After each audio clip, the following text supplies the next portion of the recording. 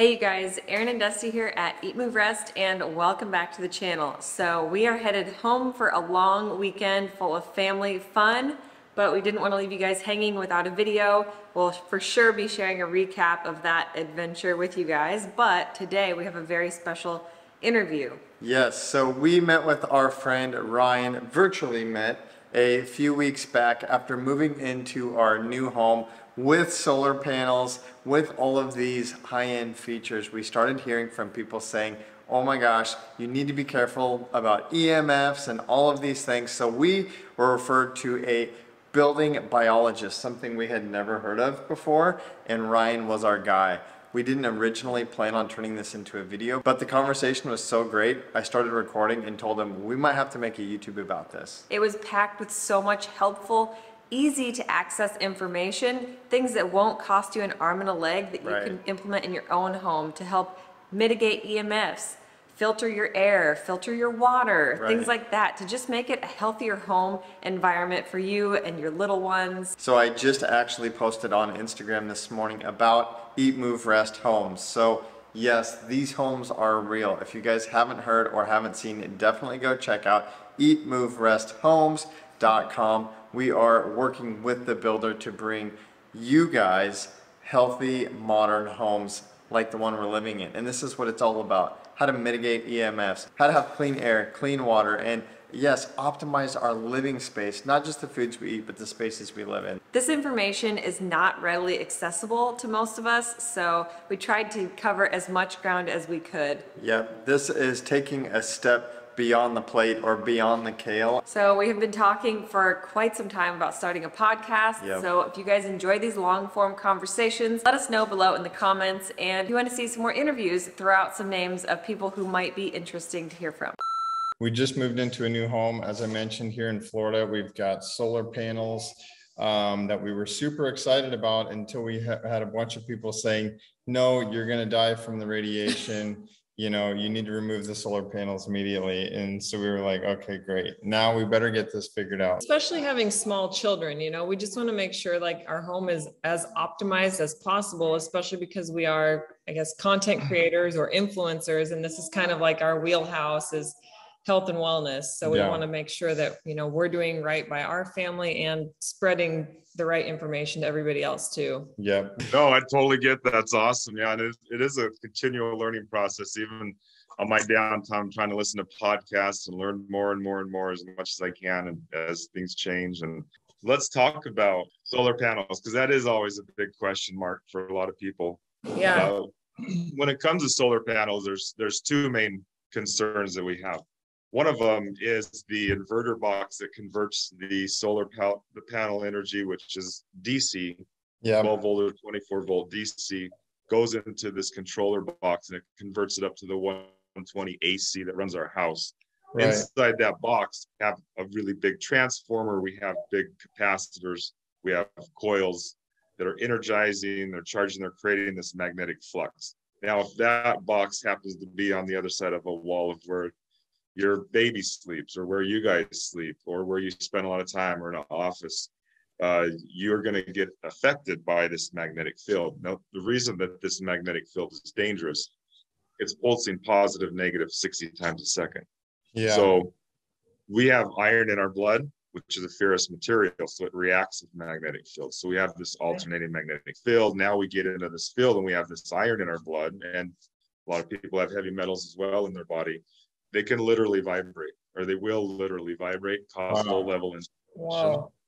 So that's kind of the mechanism of why the magnetic energy is coming off of these things, and power lines and motors and fans, anything that has any kind of movement to it or a lot of current flowing through it is going to create this pulsing magnetic field. Now, from the solar panels, as the wires that go down to this box, it's all DC, it's static, it's not changing direction, which is completely fine. It's completely healthy for us. But as soon as it hits that box, that field. So you want to stay 8-10 feet away from that box if you can. Without measuring it. Sometimes it can be as low as 6, but just as a good rule of thumb, keep that 10-foot distance around that box. That's the first danger of the solar panel system.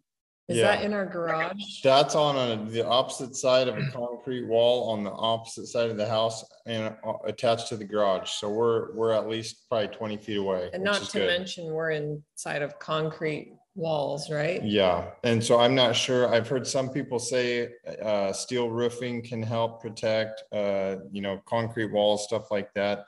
The nice thing about Florida is that we've got metal roofs and concrete walls. So hopefully that helps. I'm not sure what you think about that. So when it comes to magnetic energy, there's not very many materials that will block magnetic energy. Think the magnetic field of our Earth goes through water, our bodies, it goes through any material, it goes through our whole Earth space. Okay.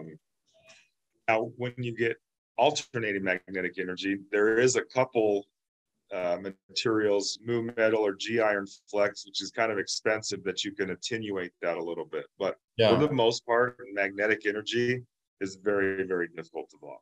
Okay. Radio frequency energy, on the other hand, which is coming from cell towers and our cell phone, Wi-Fi, Bluetooth, that can be reflected off of conductive material. So a tin roof, a metal roof, concrete is like a semiconductor. It's not all the way conductive, but it is a little bit, it will block a little bit. So more mass will also block.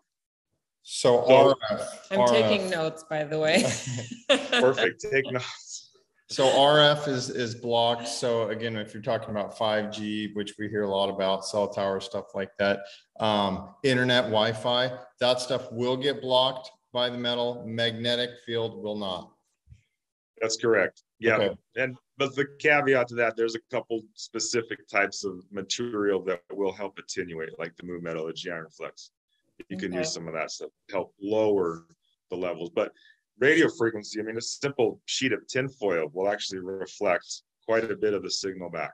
Nice. It's a 99, 97% of the signal. Hence the tinfoil hat. Is that why you sometimes people that like have tinfoil like on their windows, or is that something? What's that all That's exactly right. Yeah, 100%. You're absolutely right. That's where the tinfoil hat thing comes from. So the second thing to the solar panels that's dangerous is what's called dirty electricity. So you've probably heard this term. Yeah. What dirty electricity is line interference on the line. So we have that 60 cycle Hertz wave going back and forth on the AC signal, positive, negative, and that energizes the electrons around it. And the electric field can extend out sometimes up to 8 feet into the room. Now, those wires running through our house can also act like antennas. And so if we get any kind of interference with electronics, if let's say a fridge motor kicks on it, puts a spike, AC unit turns off, there's another little dip in there. We have some LED lighting that maybe is some cheap circuitry and it's causing vibrations on there. The solar panel inverter is a good one that puts off a lot of interference onto the line. So people talk about dirty electricity or line interference. So if you're in the commercial space, let's say you're building recording studios, you're concerned about line interference getting onto your recording, you would put these filters in place, or you wouldn't install some of these, what they call dirty electronics, which put the dirty electronics onto there. So if you the run-of-the-mill inverters that they use for these solar systems cause a lot of line interference, which travels through the wires, which radiates out as actual radio frequency interference. And that can get onto our body. It can energize our body. It can interfere with the functionality of our body. So where the magnetic energy is that has a physical interaction with the iron and heavy metals in our blood, causing vibration, low-level inflammation, ultimately cancers and tumors. The radio frequency energy is more interfering with the mind, the brain, the heart, the nervous system, the cellular level that our body communicates back and forth, does so with the little electrical impulses. Sure. So when we have these artificial frequencies that are going through the body, it's like if we were trying to have the conversation here and you had a party going on at your place and I had a party going on at my place and music and people hollering, it'd be really hard to have this conversation. On a cellular level, that's what's happening inside of our body when we're getting all these mixed signals, and especially in the brain. Sure. So that's where we see the irritability, the ADHD, the Alzheimer's, the brain fog, the fatigue. It's because the brain is having a really hard time communicating and doing what it does best, and that's controlling the body and controlling the functions. That makes sense. What about that thing he said to get? It was, I think the brand was Static Shield. Static Shield. He said we need, I'm not sure if you've heard of that or systems like it. He said an electrician comes in, they install it. That basically harmonizes the dirty electricity. Possibly. What's your thoughts on that? Do you have any information or recommendations? Yeah, so that's a good low-level residential kind of basic power filter. Putting a filter like that, we've seen 20 to 30% sometimes reduction in the overall dirty electricity. But this is the thing with dirty electricity. The bigger problem is the electric field itself. The electric field itself is constantly vibrating, positive, negative. So, I'm sitting here next to this wall. Behind me, there's a power outlet. There's also a power outlet over there, and it's connected by a wire. So yeah, about 3 feet away from this power. So if I were to pull out a meter right now and measure the body voltage on my body, I probably have several thousand millivolts of skin voltage and body voltage being generated. Now, if I were to go walk outside and take my shoes off and stand in the grass, that would probably go down to some 0 if it's a really good ground.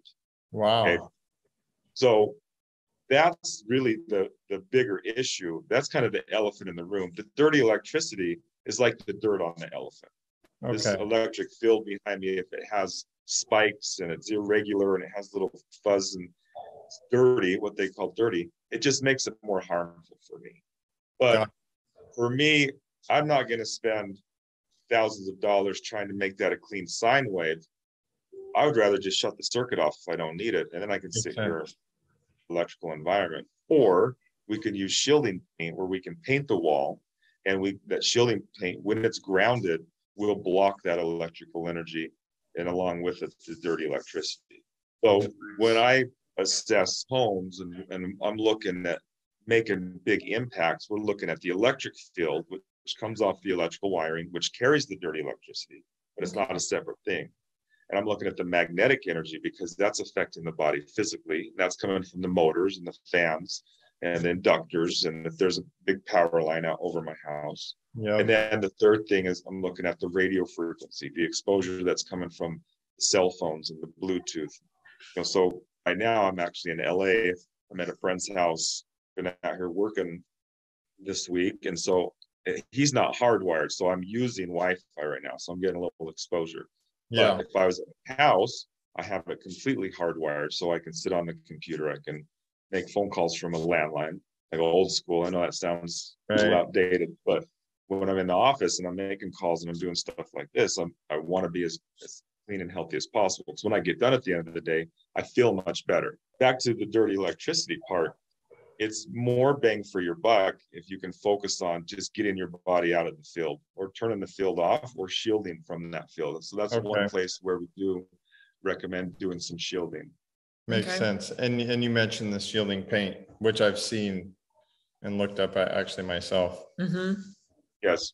So the important thing with the shielding paint, though, is you got to be willing to give up electronics, or let's just say with wireless electronics in that room. So if I was to shield this room that I'm in right now, and then pull out my cell phone and try to make a phone call, this cell phone will vary its power depending on how far away I am from the tower. So if the tower is just a quarter mile away, it'll send a ping. It'll say, "Oh, I'm really close. I don't really have to use much power. I don't have to use much battery." Now, if we're in a shielded room and the cell tower is just a quarter mile away, the phone's going to think that we're a long ways away, because it's going to send that ping through.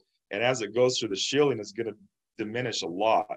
It's going to say, "Oh, wow, it feels like the cell tower is 20 miles away," when actually it's not. So it's going to boost its power up to compensate for that. So that's going to be a problem. Second problem is 97% of that signal is going to hit that wall and bounce right back at me. It's going to hit the ceiling and back at me. It's going to hit that wall and bounce it back at me, because it radiates out in a sphere. And all that energy is going to hit those walls, and it's going to bounce right back at me. Then it's probably going to go through me and hit the other wall and bounce back again. And then it's going to start acting microwave inside the house. So we focus on bedrooms and just say no technology in the bedrooms, because the bedroom's a place where we spend a lot of time. It's for healing and resting. We don't need our technology when we're sleeping. So it's a high impact place that we can really turn it into a sanctuary. That way, at least 8 or 9 hours out of the day, you're getting a sanctuary away from the EMF, from the electronics. Yeah, that's huge. We decided to forego the TV on the wall in the bedroom in our new house here. Right. The nice thing is the bedroom is clear, the farthest away from Wi-Fi, the inverter, the power box, like literally we're the farthest away, and we don't have the devices. So that's a good step. Yeah, I've gone through phases where I leave the phone out of the room and other phases where I like put it on airplane mode. I have my little protective case and it's right next to me, like in case of emergency or something. It doesn't need to be in there. Yeah. And that's the problem with those protective cases. It's kind of the same scenario. Your phone is going to think it's further away from the tower than it is, and just boost up the power. Interesting. Yeah, and then I was also going to say, I do notice in our bedroom, like, because I don't know if it's just proximity or because of the concrete walls, but the Wi-Fi really struggles to make it that far. Yeah. And even the cell service is low a lot of times where we're at. I feel like our room is kind of a bunker back there, like already. So I would say we turn the circuit off maybe to the bedroom at night, and then, like you said, maybe call it good and get outside as much as we can. We actually host retreats every March in Costa Rica, and it's at like this like raw vegan retreat center where everyone's just a total hippie and all about all this stuff. Talk about all of the medicinal benefits of all of the plants, and it's really cool. Grounding. We're not allowed to wear sunglasses. We're not allowed to wear shoes. We're in waterfalls, we're in the ocean. It's amazing. We spent a month there with the kids this last year and did 2 retreats, and it's like, it's hard to come back. Like even the importance of like the direction your head faces when you sleep, like your bed should be facing north or something. Your head should be. You want to line up with the, yeah, exactly. We have a north and a south pole on our body, and align that with the earth, and it flows better. Yeah. If you can figure out how to live in one of those places long term, I mean, that's really, that would be the dream. Yeah, because a lot of the things you mentioned, you're naturally putting your body in a state that is just going to heal naturally. I know that's the thing that kind of frustrates us, is like we feel like, especially here in the US, like you have to undo so much, right, just to get to a healthy, stable state. Right.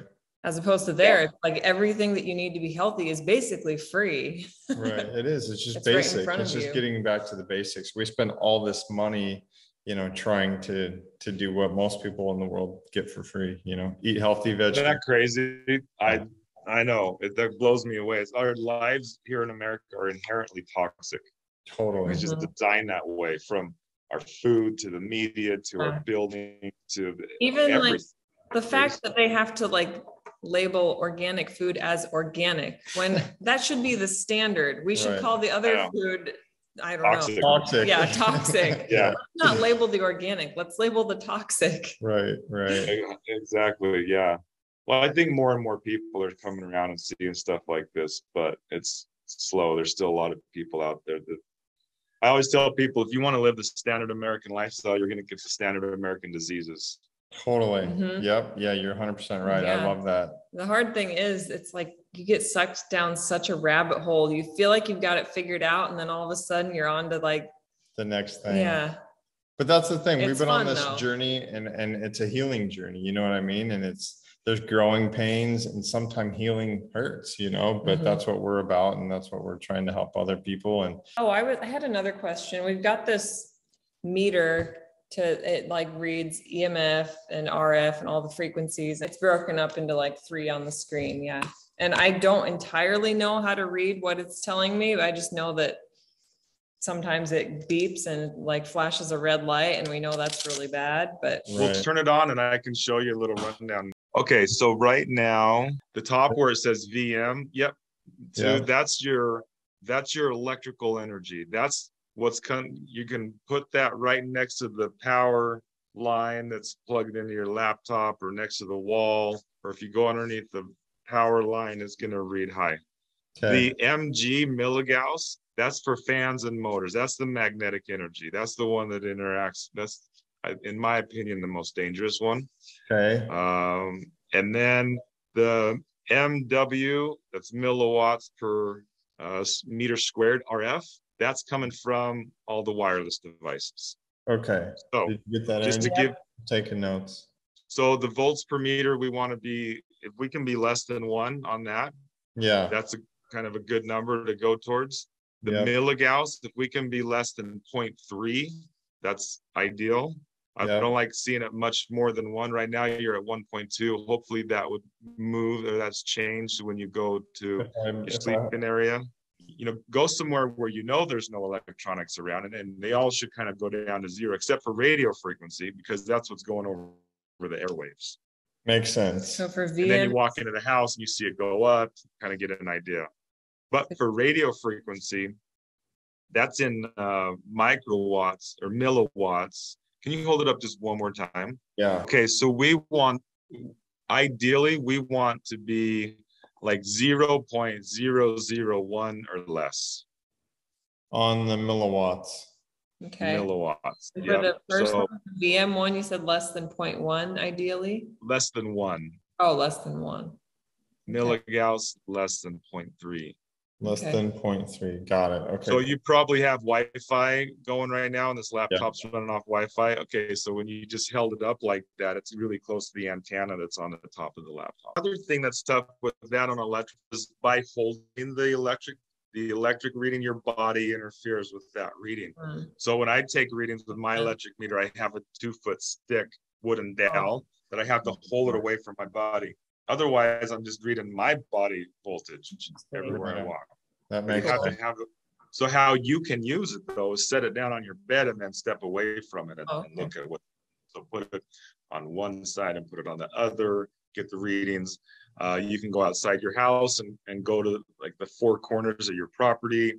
You can look at the readings, write all 3 down. You can go to the 4 corners of your house, take readings. Then you can turn the power off in your house. And this is a really good experiment you guys can do, is turn all the power off, just at the main breaker, and go through your house, take readings and write it down. And take readings in places where you sit. So where you're sitting right now, where you lay down in bed, the couch, kitchen, in the office, work, and write the readings down for all 3 levels. You take power off readings throughout your house, around your property. And what that's going to do is tell us the baseline. So then you start seeing, oh, wow, you know, up front where the power line comes in, it's 1. And as I slowly move to the back of my property, it goes all the way down to 0.01. Now, you know, you have a gradient that kind of, and then you can see, okay, this is making a magnetic field that's slowly kind of degrading as it goes through the back of my house. Or as you walk around the house for radio frequency, maybe one side of the house is a lot stronger than the other. You're like, okay, well, that's where the cell tower, they got a cell tower 2 miles away. Do you happen to know where the cell tower is? I think in your there's house? there's one over by the storage place. It's probably, I'm Oh, pretty that's another sure. thing. There's 2. There's one right by Home Depot that's like right over there, and there's another one by the storage place. I bet they're both a mile away, each of them. Okay.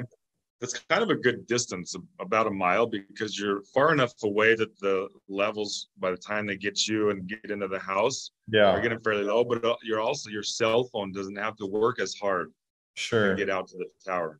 If you're somewhere where it's 1 bar, like I mentioned, the cell phone's now at full power, and if you're using this a lot, it's almost as bad as being right next to a cell tower. Totally. Because this is a 2-way street. Yeah. So if you only show 1 or 2 bars, that's a bad thing then, because then your phone has to work harder. Yep, absolutely. Is it when you're using your phone? It's better when you're not using your phone. Okay. Is it better to have Wi-Fi and cellular both on, or is it better to have Wi-Fi off on your phone? I've always wondered that. Yeah, I thought I would I thought Wi-Fi was better than cell. But what So it's like saying, is it better to have 2 kids yelling at you or 1 kid yelling at you? Right. So they're both bad. Cellular is stronger because it has to go further. Wi-Fi is in the middle, and then Bluetooth is the lowest. Bluetooth only has to go 50 feet. Wi-Fi can go up to 100 yards. Cellular can go up to 20 miles. Crazy. Okay, Bluetooth headphones. I got a pair of Bose Bluetooth headphones that I don't use anymore because I'm terrified they're gonna fry a hole through my brain when I wear them. You're correct. I wouldn't. Okay. That is a good assumption to make, yes. The reason is it's proximity. Like, remember you mentioned, you said, I really got to get close to these things for it to really set it off. Well, guess what you're doing is you're putting two very powerful RF devices right next to your brain. It's nuts. Very important. Download what you need, Spotify, put it on airplane mode, turn off Bluetooth and Wi-Fi. Now, on your phones also, when you hit airplane mode, on Apple's, not every time will it turn off Bluetooth and Wi-Fi. Sometimes you have to physically go turn them off. And even a third step you might have to do is if you hit the button and it goes to white, then you actually have to go into settings and slide the slider over and actually turn it off. Oh, yeah. They always only white. What does that mean when it turns to white? That means that it's still active and sending out a beacon signal, but it won't allow connection. Here's another question I have. What are your thoughts on 5G? That's one of those things. There's just a lot of ridiculous scare tactic for people who don't understand it. Okay. The wave frequencies work when they're traveling through the air. The longer and the bigger the wavelength is, the further they'll travel and the farther that they'll penetrate. For example, AM radio station will go a long way. You can be way up in the mountains, you can be down in the basement, you can be in a cave, and you're going to pick up AM radio station because the wavelength is huge. I mean, we're talking, several thousand feet for the wavelength. Now, AM or FM radio station is a little bit smaller wavelength. It doesn't travel as far, but it sends more data. So the more wavelengths we have, or the lower or the higher the frequency, the more information that we can put on the signal. Sure. So AM radio stations travel a long ways, but they don't sound really good. It's not what you would call high definition at all. FM radio station will travel a lot less, but it has a lot more data. 3G, 4G, 5G, these telephone companies, these telecom companies own frequency bandwidths. So we have the whole electromagnetic spectrum from the short waves all the way to the long waves. They own these specific frequencies. Now, 3G turned into 4G, they're using the same frequencies. They're just using better technology. It's like going from cassettes to CDs to MP3s. We're still listening to music, but now we can fit more data because we have a different protocol, different ways of putting the data together. Where there's a gap in it, they can take that out and they can squeeze it and compress it. So 5G is basically just another version of 4G, and they're using a lot of the same frequencies. Now, where people get all excited is that they're running out of frequencies. So the government holds all the other extra stuff. They auctioned off a higher bandwidth. So the typical cell phones are anywhere from 700 megahertz up to like 1.2 gigahertz, which is 1200 megahertz, and some even into the 2000 megahertz range. There was a bandwidth of 24, 23, 22, around that range that the military was using for all kinds of testing and stuff. So they said, we'll sell this off to you. Now, the problem with when we get up that high is it has to be line of sight. Your house, trees will block those millimeter bandwidths quite a bit easier than it will the lower bandwidths. And so the reason that people get all excited about that is you have to have a lot more of them now. So instead of just one tower down at Home Depot, I have to have one on every street light because I have to have a direct line of sight in order to connect with that. The good thing is that it's not typically penetrating your house. And a lot of times, like if you have a jacket on or heavy clothing, a lot of times it's not even reaching your skin. Nice. And another good thing about the 5G too is that the upper bandwidths of 5G is that they do what's called beam forming. So it's not really active. It's kind of sitting dormant until you pull out your phone to make a phone call. And then it will make a connection with you and point a signal in your direction. Okay, so this is a lot of things about 5G that people don't really realize, that the upper bandwidths of 5G can actually be better for you than the 4G. Right. Now, is 5G good? No, I'm not saying 5G is good. Is it as bad as what people say? Of course not. No, it's actually, in a lot of senses, it can be better for us. Nice.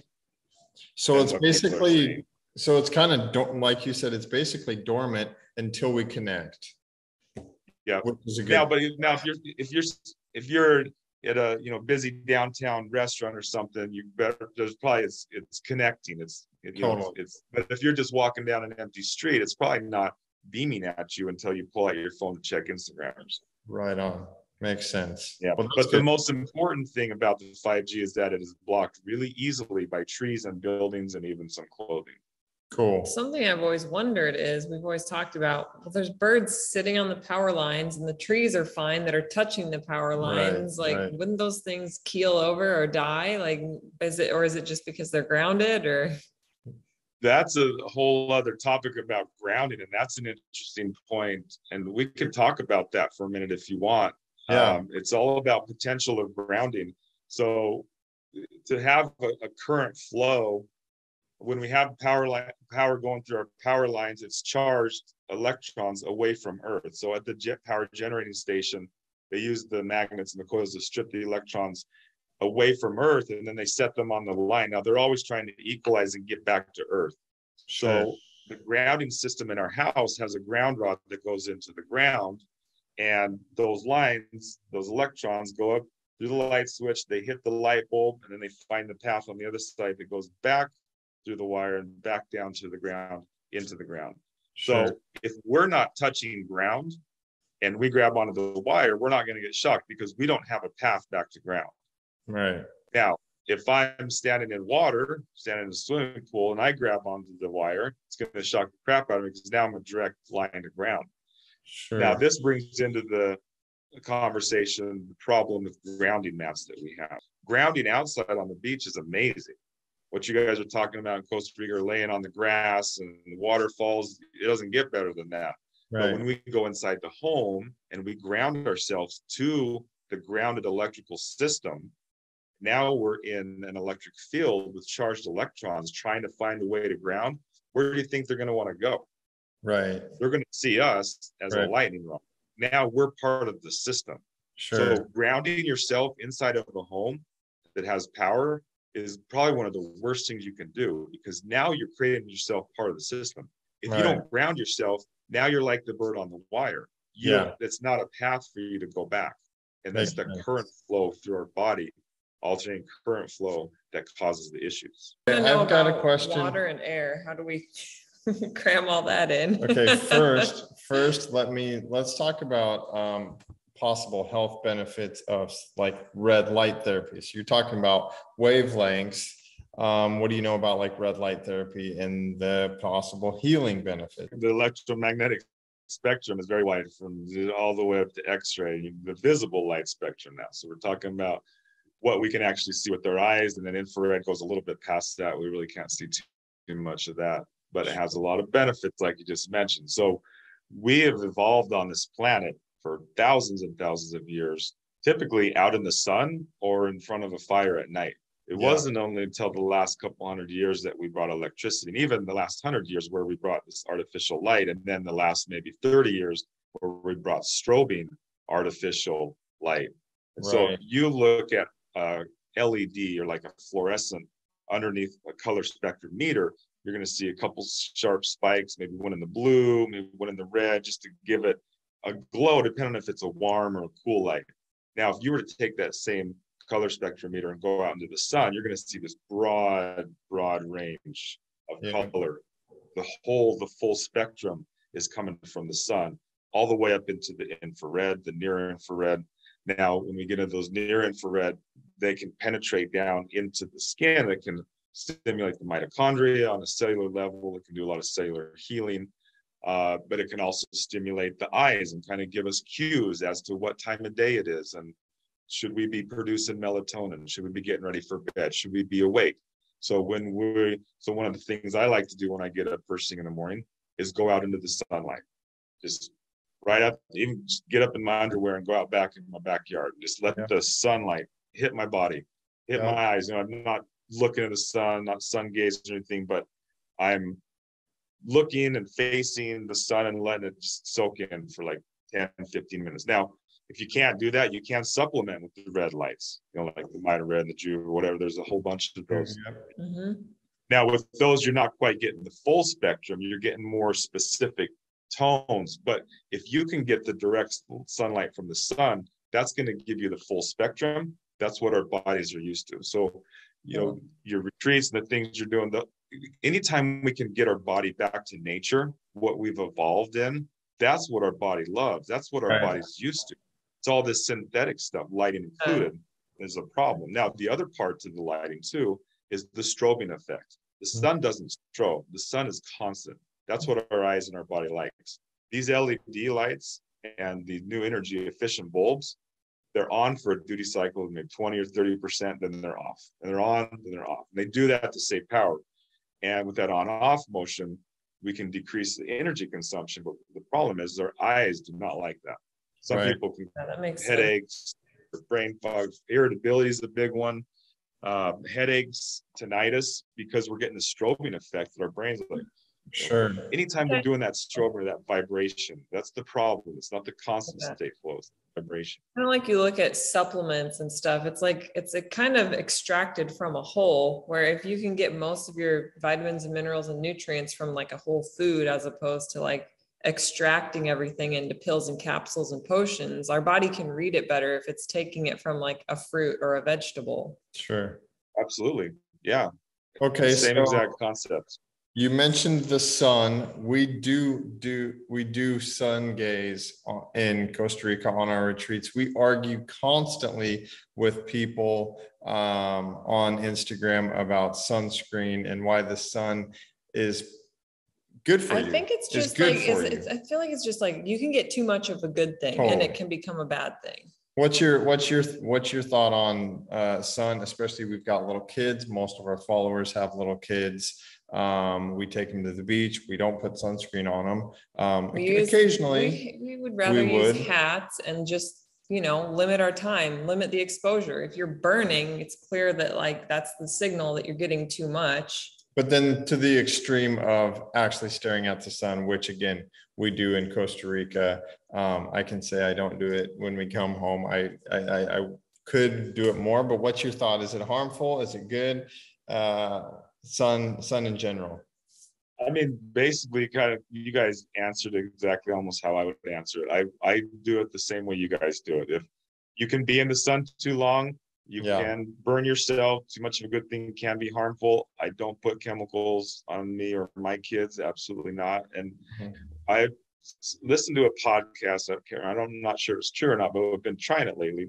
And you mentioned it with your retreat, where don't wear sunglasses because you get a lot of cues through your eyes. So if you go out into the bright sun and with sunglasses on, you're sending a signal to the brain that says, oh, it's really not that bright out here. I don't really need to produce melatonin. Our bodies give us everything we need, but we got to treat it naturally. And so first couple times, you know, so we live in Idaho, cold winters, when it starts warming up, first time at the beach, maybe only 30 minutes out in the sun.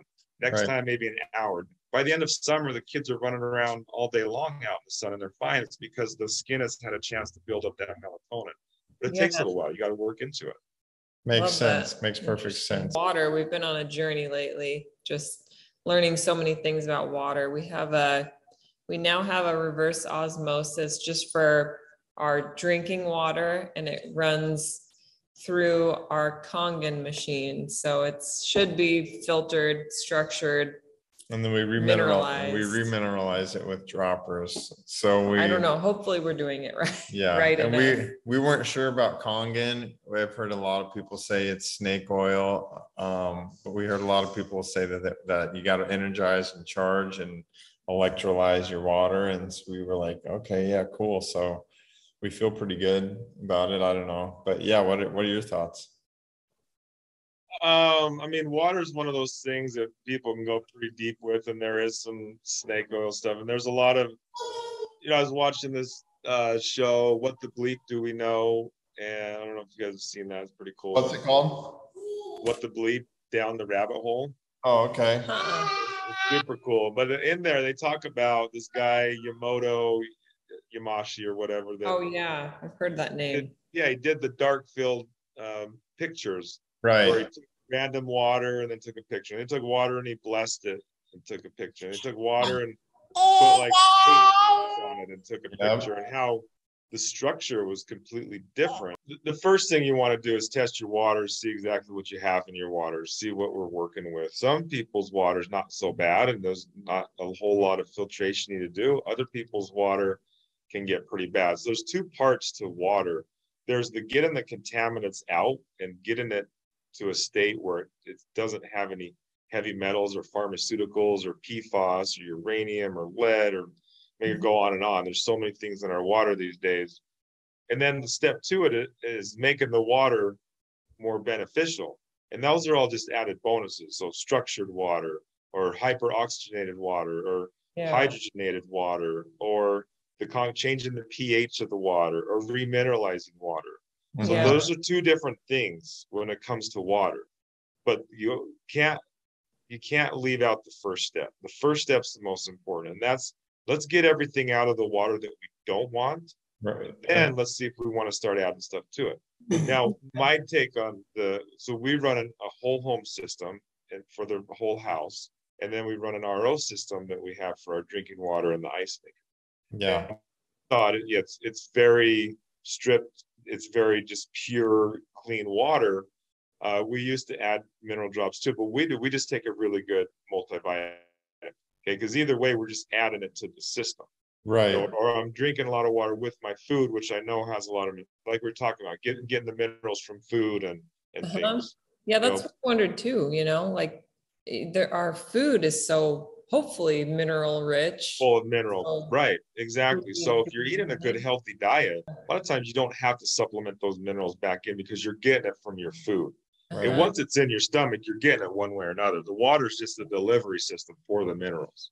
It'd be the same if you took a chug of RO water, then took the droplets in your mouth. I mean, you know what I mean? Your body knows how to make sense of it. I'm just thinking about something else too. We live in a newer home, so I think mold is the last thing I think about, but I'm also mold and air, like air quality. Can you talk to us about those two things? Yeah, what do you do for air quality? Let me say this first. Brand new development. We're a few miles from the ocean. We're surrounded by pine trees. We're not in the city. We love where we are. We're kind of in the country. So I'm not worried about air quality outside, but I kind of almost in the home. I'm worried more about the air quality in the home. Well, you kind of just totally preface what I was going to talk about, and that's that a lot of times outside air quality is just fine. Yeah, maybe not perfect, but it's a lot better than what's inside. Maybe situations like if you're downtown LA and the freeways, and we got particulates and carbon monoxide things outside, or the western states and it's fire season, or if you're downwind from a nuclear factory or a polluting plant. But the majority of people's homes, outside air is pretty good. I mean, I'm looking outside right now, it's nice blue sky. I can guarantee if I did some testing, it's probably cleaner out there than it is inside the house, just because inside the home we have a whole range of things that are polluting and adding things to the air. Because you think about it, inside air is made up of outside air, so we bring the air to the inside and we add to it in majority of cases. Some people with pretty heavy duty air filtration systems can be filtering that stuff out, but the majority of the time we're adding to it. So if we're not using healthy cleaning products or personal care products, those things are all off gassing into the air. People are still using Glade plugins. You guys, I don't seem like the type to have Glade plugins, but I see it a lot. Right. These people want to have their home smell a certain way. Like, I want it to smell like fresh mountain air, whatever. Well, that's not fresh mountain air. That's chemicals through your house. Or people have pets, so as much as people love their pets, sometimes it gets pretty nasty inside people's homes. Or maybe they're cooking with gas and they're not exhausting out, and they have hydrocarbons. And so, I mean, I could go on and on and on about all the different things. Highly offensive, overused perfume and cologne. Yes, absolutely. Yeah, or Downy fabric softener and dryer sheets. And I had a client yesterday, their next door neighbor had just moved in. They love having their windows open. It's on the beach in San Clemente, and they use the dryer sheets and the Downies and the Tide Pods. And she says she almost can't stand it now, because when she does their laundry, it blows right into the window where their office is. Now it's like they either close up their office, or they have to smell these dryer sheets. Well, Americans, they got this mentality that you got to have this smell to things. That's just kind of how people need to break loose from that and realize that no smell is what you should be going for. You should go into a home, into your house, and not smell anything. It should be very extremely neutral. And then if you want to add a little essential oil here and there, whatever, that's fine. Little bits. You can't overdo some of these essential oils. It's kind of like with water. Our body just needs the pure water. That's what it really needs. And with air, our body just needs the pure air. It doesn't need all the extra stuff.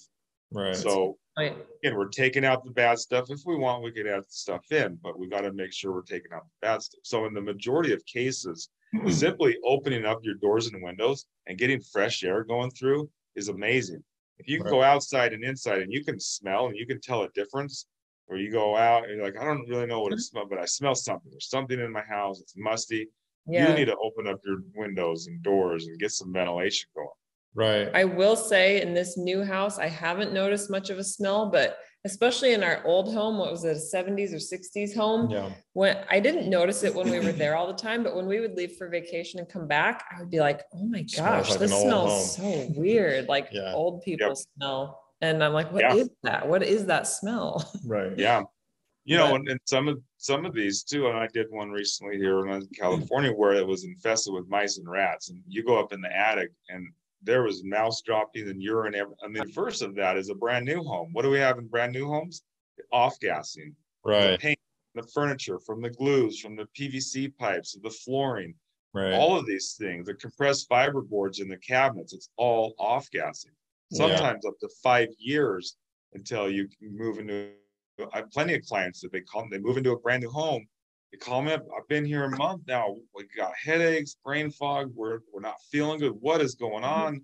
Mold, what is it? I go in there and it's chemical off gas. They did home with healthy products. They used synthetic products. Right. It's a big problem these days. And it doesn't matter the price of the home. Even expensive, nice, fancy homes are the same problem.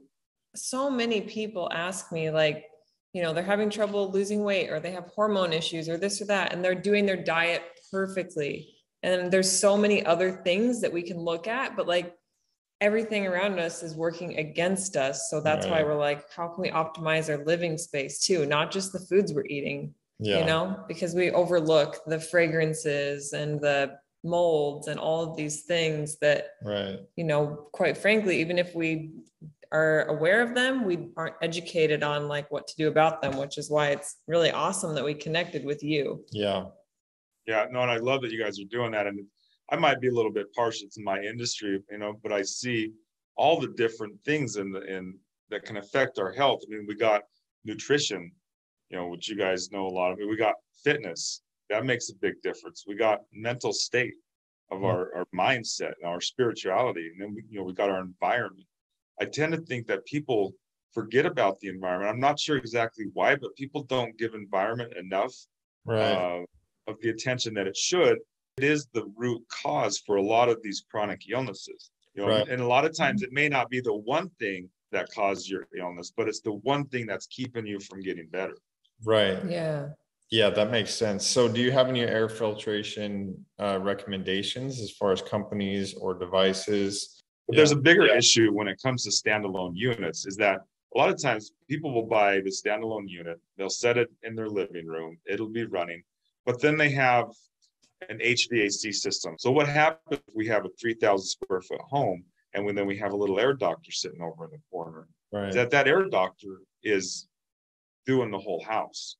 It's not just doing that room, because the room is circulating through the house several times an hour if it's running efficiently. Better option is, and what we see from our testing, is getting a high MERV rating filter and putting it in your HVAC filter system, and then click the fan to on. So instead of just running when the AC needs it, that have it always going.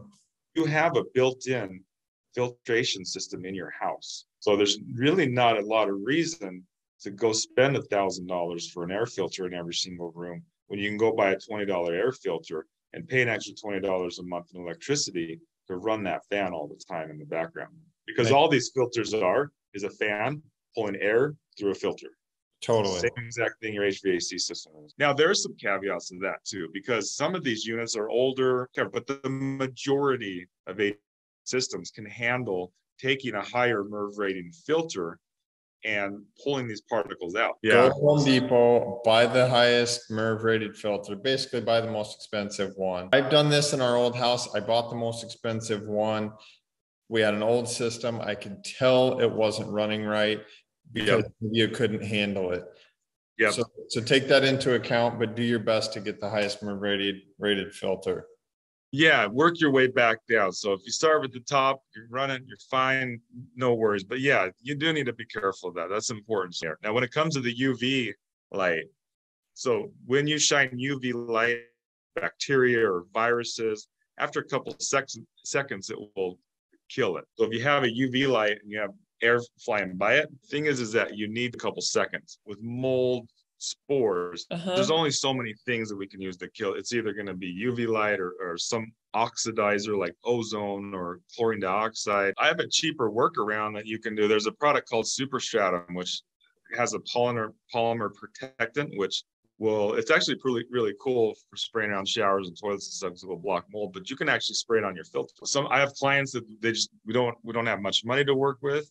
They go down to Home Depot and order one of those box fans and buy a filter and just duct tape it to the back and run that thing.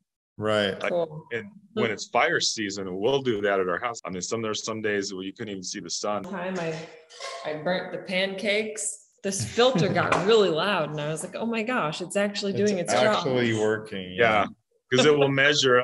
I got a commercial one like that called a Jasper, which is really cool. That it will monitors VOCs and it monitors particulates. So if either of those two go up above a threshold, it varies its power depending on how much. But for me, like if we got mold spores floating around the air, if we got insect parts floating around the air, I don't want to breathe any of that stuff. So even if the particulates are low, I still want that thing running, cleaning my air.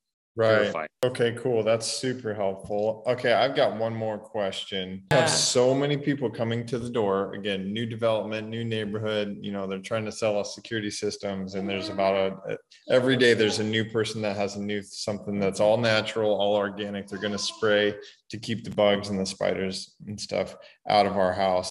But what can I do around my house? Because we've got spiders that are huge, and I don't really want them in the house. What can I spray around the house that isn't gonna, give us tumors?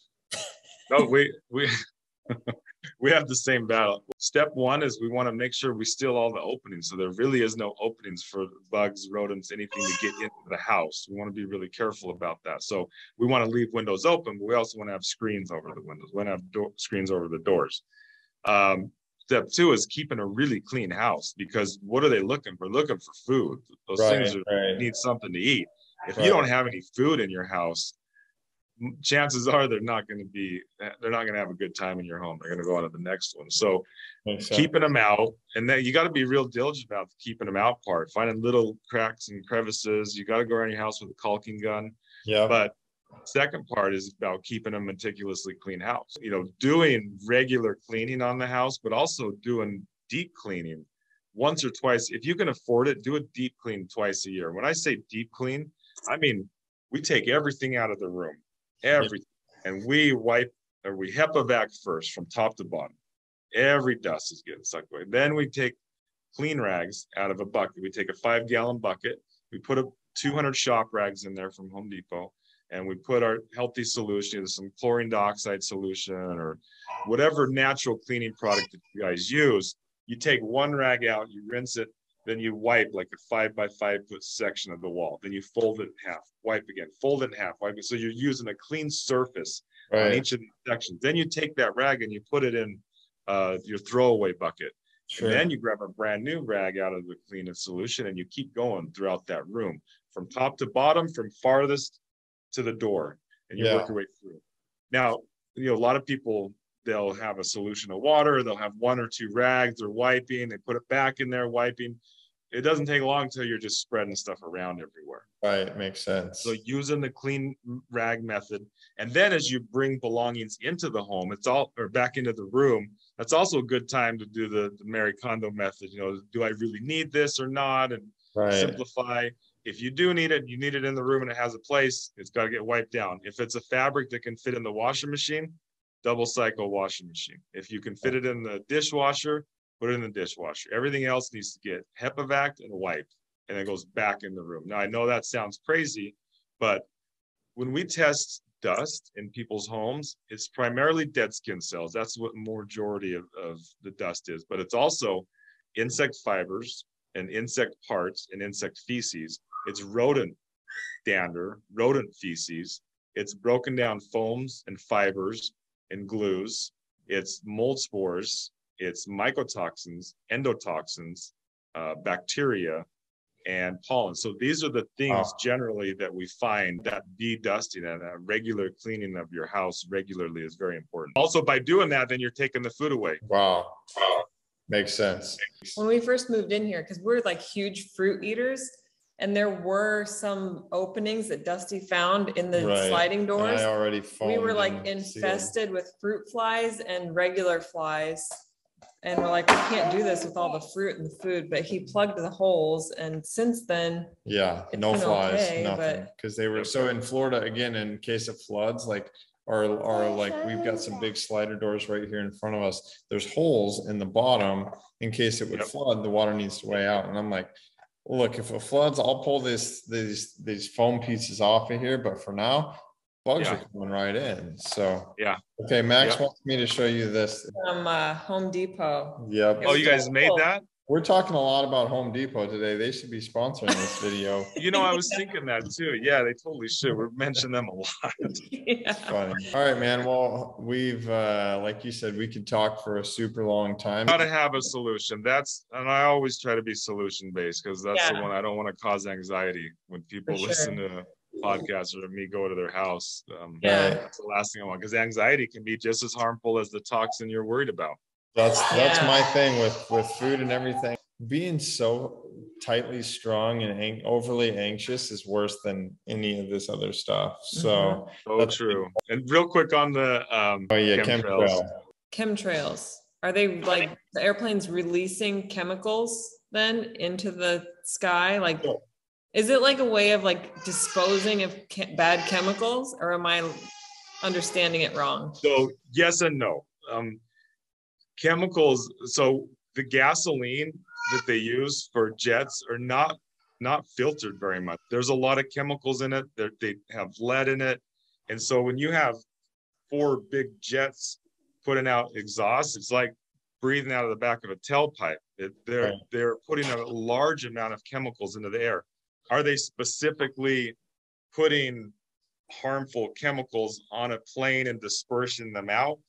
Maybe at high level, but the majority of what we see in the sky is the condensation from the jet engines, airplanes. And when we see it last and grow, it's because they went through a high pressure system that has water molecules that haven't condensed yet. And when you fly through that with high pressure and hot air, then it will condense and it kind of grows out from that. So there's a little bit of truth back and forth. Yeah, it's definitely chemicals. They're definitely putting stuff up, but the majority of what you see is just the contrails.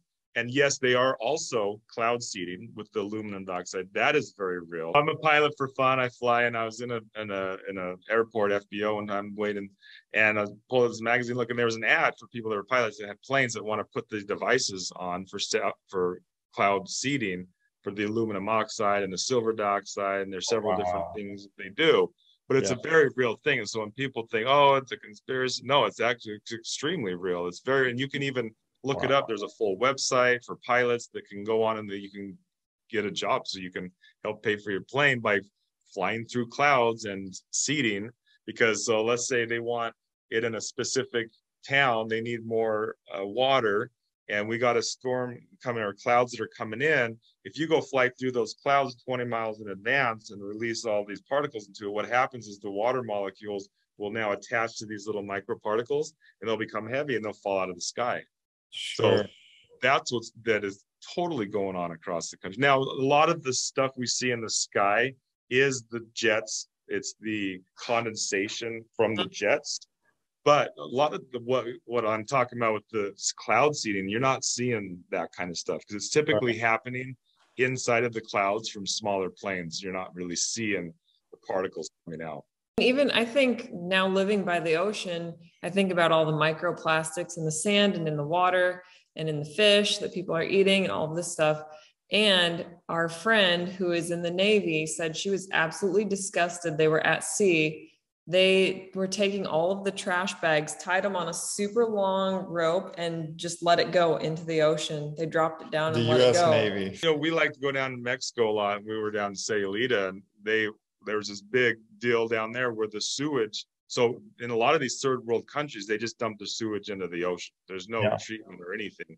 But there was a big deal with Sayulita because it's kind of a bay and it's a big surfing town where they made them extend it out like another mile. So all the sewage from that area was only dumping out like 200 yards off the ocean. And so people were swimming like tampons and toilet paper and turds floating around. So they made it extend it out, you know, a mile offshore. But just kind of got me thinking, like, I mean, this is happening all up and down the coast of all these third world countries. And we're just dumping everything in there. It's insane. Yeah. Cloud seeding, inevitably that stuff rains down with the rain.